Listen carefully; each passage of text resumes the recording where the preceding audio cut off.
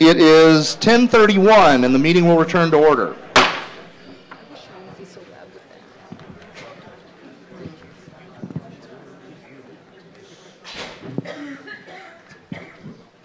All right, now we're moving into constitutional amendments. The order in which you see them listed here is not the order that they appear in your printed agenda. The business meeting staff have arranged them in an order that we believe is more logical. This is the first of 2 pages of agenda items of new constitutional amendments. We will proceed through these, setting debate time limits, and when we get to the next page, I do believe there's going to be some procedural issues involved with them, but this is the order we want to take them up in. The first item is called the 5% solution. Yes, Mr. Yallow?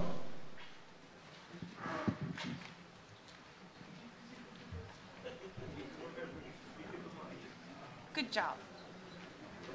Mr. Chairman, I propose that we deal with the items in the order listed in the agenda, and should the meeting then choose to modify it... Mr. Yallow, right. Would you please pay attention to the orientation video, turn your back to the meeting, and talk into the microphone so they can hear you. Mr. Chairman, I propose that we deal with the items of new business in the order as listed in the agenda. The meeting would, of course, always have the right to postpone consideration of those until later, but I see no reason to... Is there a second to the member's motion to take up the items in the order printed in the agenda? The motion, Mr. Yallow, now you can debate this will take a majority vote. Let me see, this needs debate time. The chair proposes 8 minutes of debate time.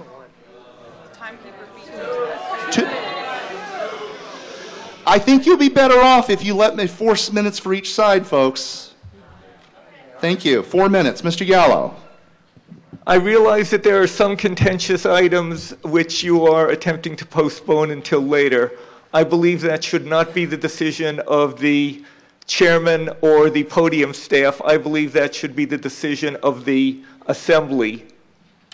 For what purpose does the member rise? Yes. Were you trying to gain recognition of the chair? Yeah, normally, you cannot interrupt another speaker, and that's why, yes, all right. Is this a speech against the motion? Yes. Yeah, okay, come on up. I'd like to remind people, if you are standing in the back of the room, there are still seats, and I would really prefer that people take a seat and rise for recognition. If we had to use the overflow space, we'd have to do something different, but we don't, so we're not going to. Thank you. Was the... Speak into the, don't, yeah. Speak into the microphone, turn your back to us. State your name, yes. Thank you. My name is Bill Taylor. Question for the chair. Was the agenda published in advance? Was the agenda approved at the beginning of this meeting? We don't typically do that. That's what this meeting is about, is setting up the agenda. Are you speaking against the motion to rearrange it? In that case, yeah. If the agenda had not been approved in advance, then arranging it now would be appropriate. Speech in favor of reverting to the printed order. Okay. Speech against reverting to the printed order. Yes? And when you come to the microphone, you might want to adjust the mic to yourself. If you are tall enough, you might have to pick up the microphone. Turn your back to us, speak to the audience, and say your name for the benefit of the recording. My name's Kate Secor. Microphone. Sorry, better? Hi, my name is Kate Secor. We're going to get through almost all of this anyway. The stuff that's been pushed to the end of the agenda is probably the stuff that many people want to speak to, so we're not going to skip it by doing it later. I think doing it in the proposed order means that we actually get to all of the other stuff as well as the stuff that has been pushed off to the end. Speech in favor of reverting to the printed agenda. A speech against. Mr. Illingworth, those people who have sound-making devices need to silence them and take them out of the room. Tim Illingworth, I was just going to say that the order is random in either event, whether it's the printed order or a different order, and I trust the head table to do it right.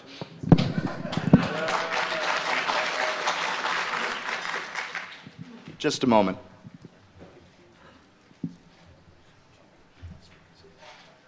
I will say that the order of the agenda is merely the order that they were submitted in. There was no attempt to move things around at the time that I was posting them on the web. As they came in, that's the way they went. Yes. But the order that we've changed it to is, we think, is a more logical order. That's right. They're first in, first out for the printed order. Let me see. We are on in favor of reverting to the printed order. Yes. If you need to come to the microphone. It's presumably an inquiry. That's okay. You can make an inquiry.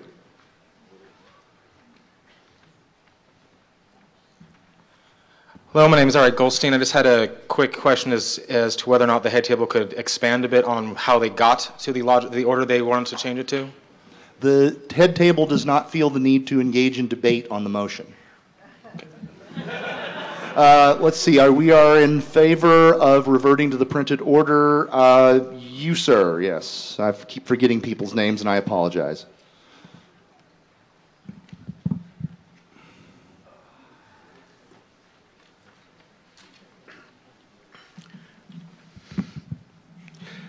For those of us who are trying to follow this thing, it makes it easy. Speak your name. Say your name. I'm sorry, Howard Rosenblatt. For those of us who are trying to follow these things, it makes it much easier if we're having an order and as they are put into the book. I appreciate the fact that it may have been randomly submitted initially, but from a practical standpoint, for those of us who are trying to follow, it will avoid us from having to go back and forth and allow us to keep our books in order. So I would prefer to go to the printed agenda. The chair would clarify it's not just that we would go through the agenda not just in the for setting debate time limits, but in their actual consideration if we revert to the printed order. That would be both in both cases. Yes. All right. How much time do we have against? For going back to the printed order, we have about a minute left. 1 minute to go back to the printed order. And for keeping the order that's on the screen, we have about a minute 15. Oh, really? Okay. Those in favor of retaining the printed order? Is there anyone speaking in? I mean, I'm sorry. In leaving it the way it is up on the screen. Sorry. A question. Okay, we'll take that. I'm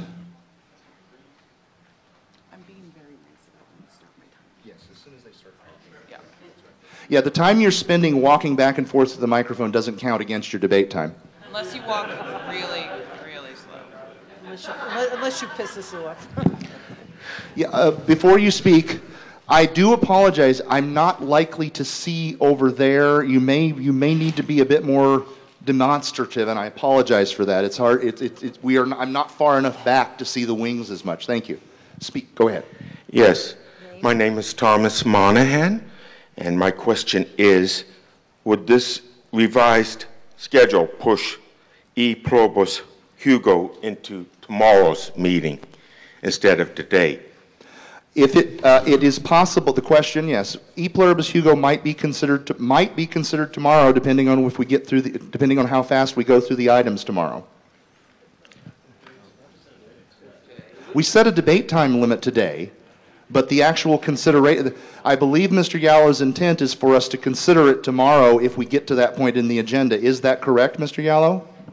That is the legislative intent of the motion, is to have E pluribus Hugo and 4 and 6 considered at tomorrow's meeting should we reach that point, should we have enough time to do so. Okay, that was an inquiry. Yes, yes, Ms. Cortai.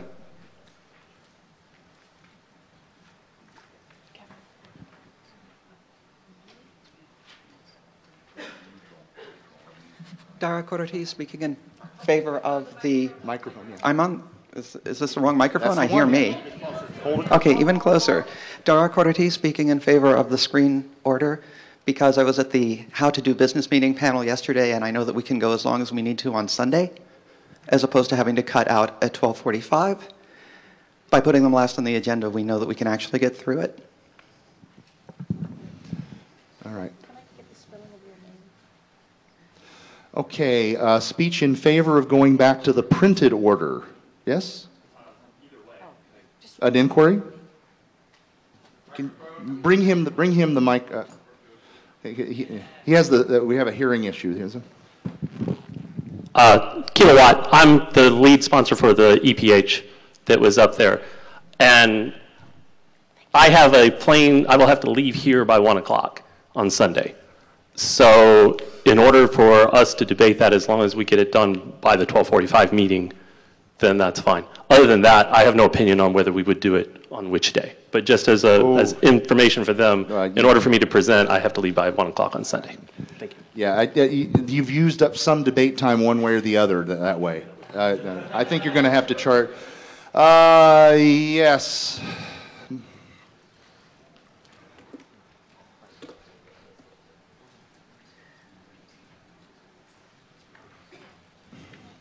Can you tell us which direction you're debating when you introduce yourself?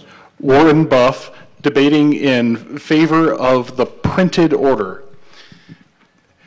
I believe that we don't have a strong reason to deviate from our tradition of going in the order of submission without having actually discussed it as a parliamentary body. If we choose as a body to change that order, that's fine, but I'd like to start with our traditional order. Speech, let me see. That's to refer retaining the order on the screen. Yeah, Perry Ann Lurie. I'm sorry, I wanted to see how they put my name up. Sort of. Not good at all, but that's okay. The reason that we would like to put those items at the end of the agenda and discuss them on Sunday is that we will then have data from this year's Hugo nominations, which we currently do not have, and it is hard to debate this in a vacuum. Any time left to speak it? Printed order has 9 seconds, screen order has 6 seconds. The chair believes the debate time has expired.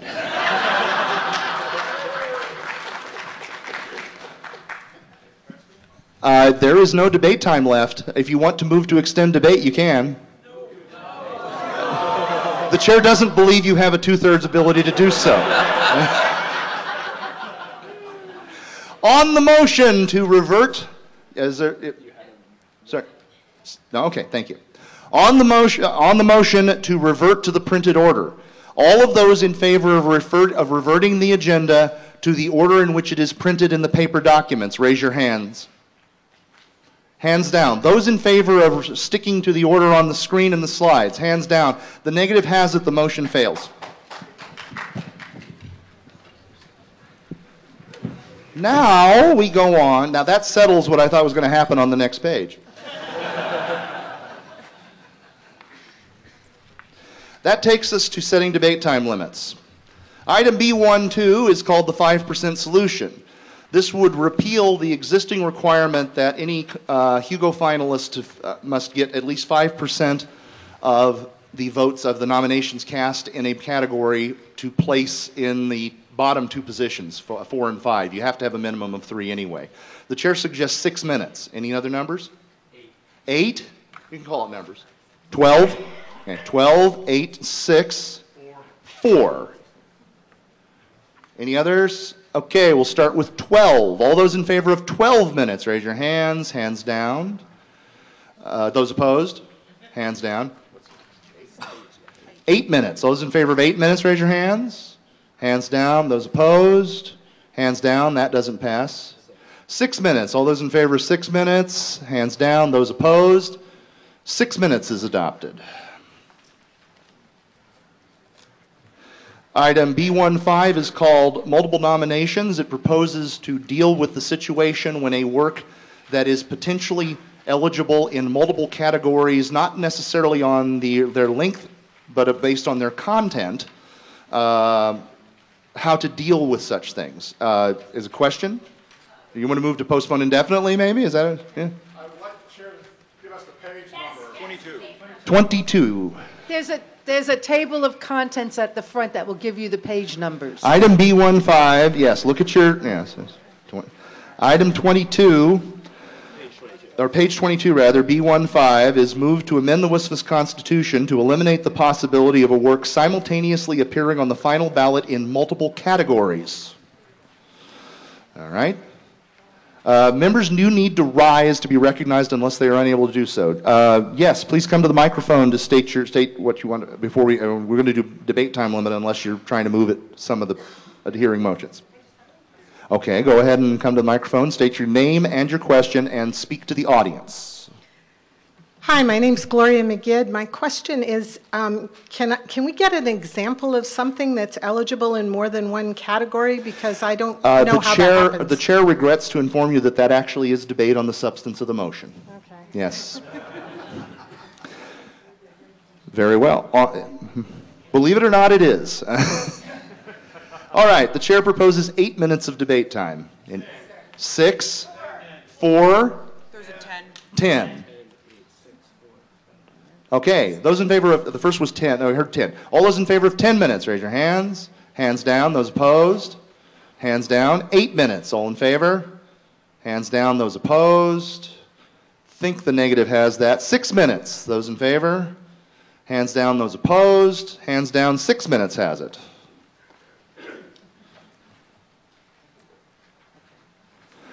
Item B16, which is on page 24, or 23?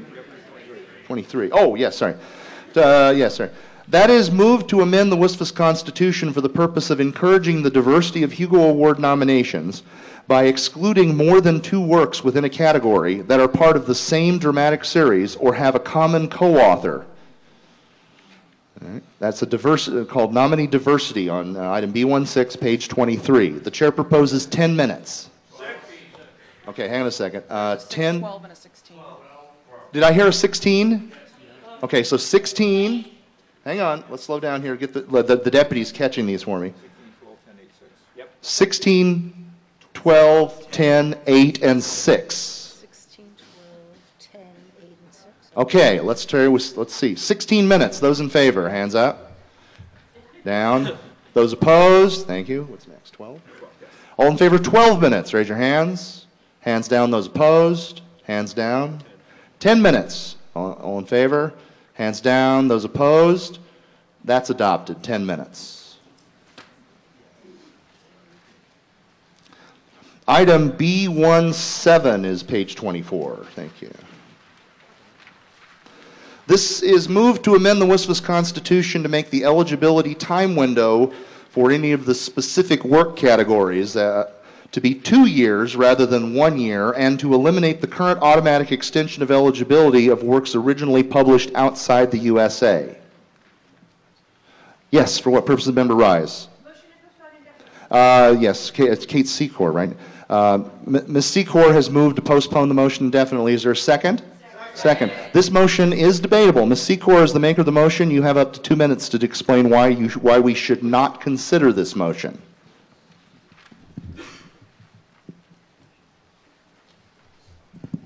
Hello, my name is Kate Secor. I think that we should not be considering this this year. I think that extending eligibility for works is harmful to the works that are published in the year. We have so much stuff coming out every year. Giving people 2 years of eligibility just means that in the second year there's twice as much stuff, and in the third year there's twice as much stuff. This is the award for the best of this year. Changing it to the best of this year and last year means that the field is bigger and worthy nominees are in fact less likely to rise to the top of the crop. That's a speech opposed to the consideration of the motion. A speech in favor of the consideration of the motions. Yes, sir. Yes, come to the mic. Give your name and speak to the audience. My name is Jack Foy. I'm speaking in favor of considering this motion. Closer? All right. Better? Okay. I believe that the breadth of the field actually does encourage us discovering works over time, and that a year, honestly, especially with stuff published towards the end of the year, is a fairly short window for us to find the stuff that we actually think is good. Speech opposed to the yes, a speech opposed to the consideration of the motion. Yes. No, in the back. Green, in the green. Yes, thank you.